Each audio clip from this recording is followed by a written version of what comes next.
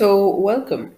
Today we're going to solve IGCSE Computer Science October-November 2019 paper 23, which means it's paper 2, variant 3. Basically, it's the programming and pre-release paper, and we're going to solve the section B of this paper. So let's start with question number 1, which is actually question number 2 in this paper. Describe the use of a subroutine in a program. So a subroutine is basically is not the whole program, but it's basically like a part of the program. And it is used to perform a frequently used operation within a program. So basically, it's a component of program that runs a lot of times. You can also mention that it can be called whenever it's needed, and it can be reused by another program. Data is welcome by using the given data. That is security and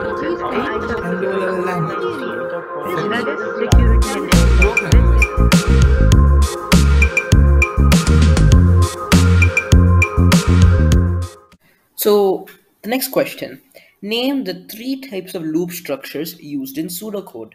So there are 3 main loop structures used in pseudocode. You have the for loop, you have the while loop, which is known as the precondition loop, and you have the repeat loop, which is known as the post-condition loop. So basically, the for loop can be denoted by for to next loop, the while loop can be denoted by while do end while loop, and the repeat loop can be denoted by repeat until. So yeah, that's basically the syntax. Okay, question number 4. Let's read through it. The following pseudocode algorithm uses nested if statements. Nested ifs are basically if statements within if statements. So let's read it from the beginning. If response is equal to 1, then x is equal to x plus y. Else if response is equal to 2, then x is equal to x minus y. So the arrow mark basically means equal to. It's basically an assignment operator. You're assigning a certain value to the variable. Else, if response is equal to 3, then x is equal to x into 3. The asterisk means multiplication. Else, if response is equal to 4, then x is equal to x by y, division. Else, output, no response. End if, end if, end if, end if. Because you're ending all the if statements which we've started out in the beginning. So what I can infer from this program is, if you enter 1, it adds the variables. If you enter 2, it subtracts the variables. If you enter 3, it multiplies the variables. And if you enter 4, it divides the variables. So let's read the question. Name the type of statement demonstrated by the use of if, then, else, and if. So this is basically known as an if statement. And an if statement is a type of condition and selection statement because each if statement consists of a condition. You see, if response is equal to 3, then we do this. That's why it's not as a condition or selection statement. Next, we have to rewrite the pseudocode algorithm using a case statement. So a case statement is basically like an if statement, but you can concise all these nested ifs all into one statement basically. So case of response, 1 colon, this means if response is equal to 1, then x is equal to x plus y. 2 colon, which means if response is equal to 2, x is equal to x minus y, and so on for 3 and 4. If the response was not 1, 2, 3, or 4, you have to otherwise output no response. So basically, if they enter something that's not 1, 2, 3, or 4, the last-ish option would be outputting no response, an end case, which is basically ending the case statement. Question number 5. The algorithm performs an operation on the array named myData. Div means integer division, so only the whole number part of the result is returned. Example 7, div2 returns a value of 3. So the div function is pretty much like division. So 7 divided by 2 actually gives you like 3.5. However, the div function requires only the integer part of the division. So it returns a value of 3 because the integer part of 3.5 is 3. So let's read through the code now. First is equal to 0, last is equal to 16, found is equal to false. Input user input. While first is less than or equal to last and found is equal to false, do middle is equal to first plus last div2. That's just the normal finding the middle number function.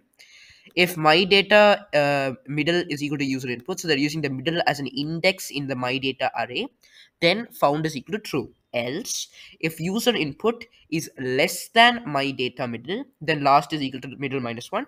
Else first is equal to middle plus 1 if this does not satisfy. End if, end while, output found. So they've given you here the my data array with all the index values which corresponds to a certain value. So now we have to complete the trace table for the input data 10. So let's do the trace table. So your first value is 0 as initialized at the beginning, last is 16 as initialized at the beginning, and found is false as initialized at the beginning. It's good to always put a row for just your initialized variables. Next, first is still 0, last is 16, and the user has inputted 10 in line 4. Now, while first is less than or equal to last and found is equal to false, both those conditions are satisfied.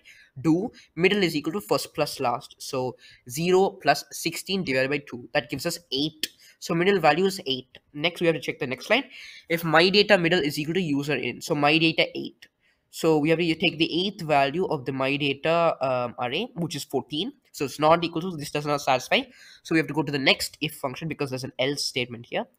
If user input is less than my data middle, it is less than my data middle, then last is equal to middle minus 1. Because this satisfies, we have to go with the then statement. So last is equal to middle minus 1. So middle was 8 as we have declared before. So last would be 8 minus 1, which is 7, which you can see I've done on the next line, because every time something happens, you have to update it on to the next line. So your first value is still 0, your last value is 7, user input is still 10. So let's go through it.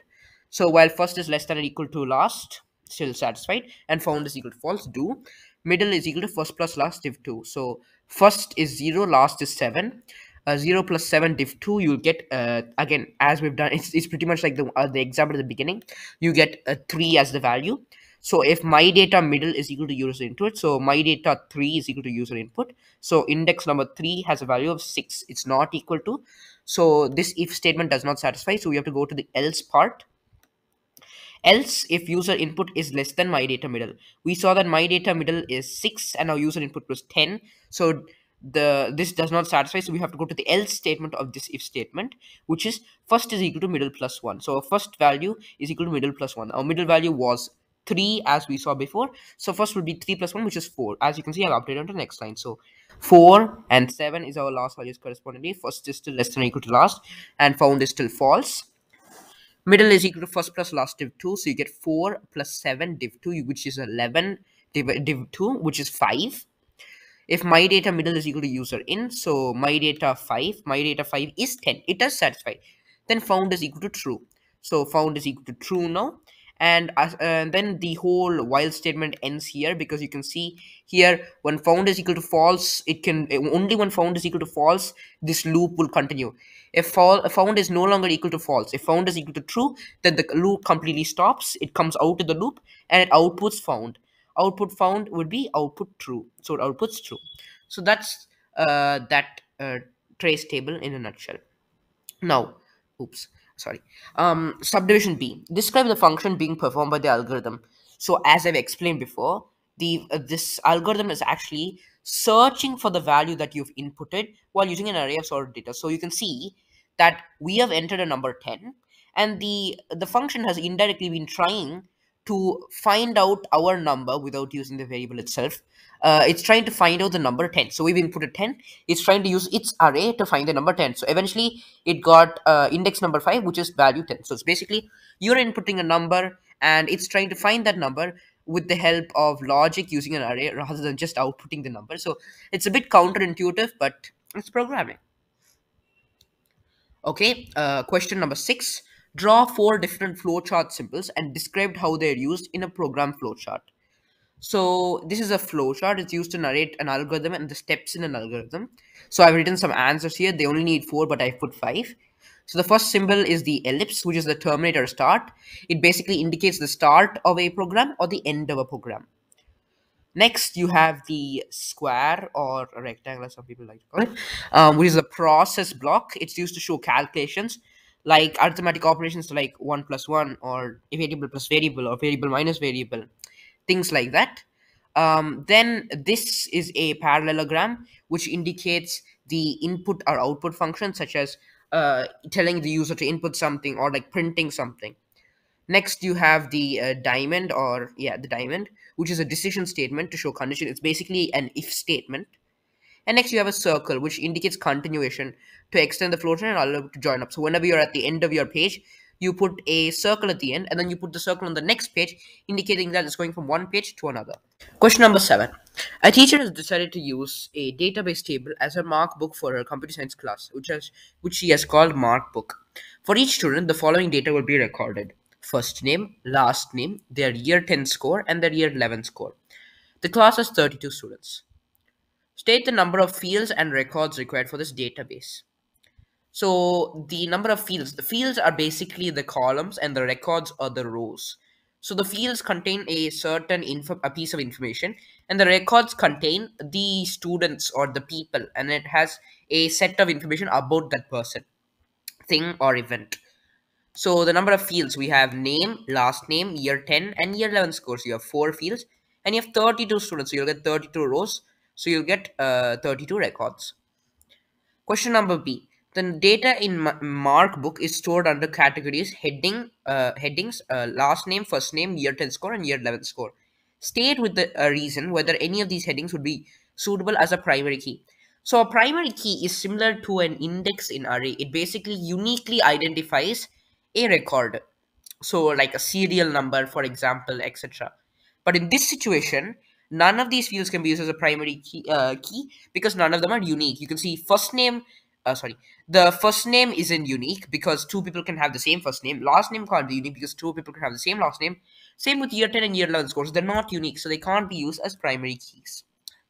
So the last question, question number 7, complete the query by example to only display the first name, last name, year 10 score of each student who achieved 50 or more in their year 10 test.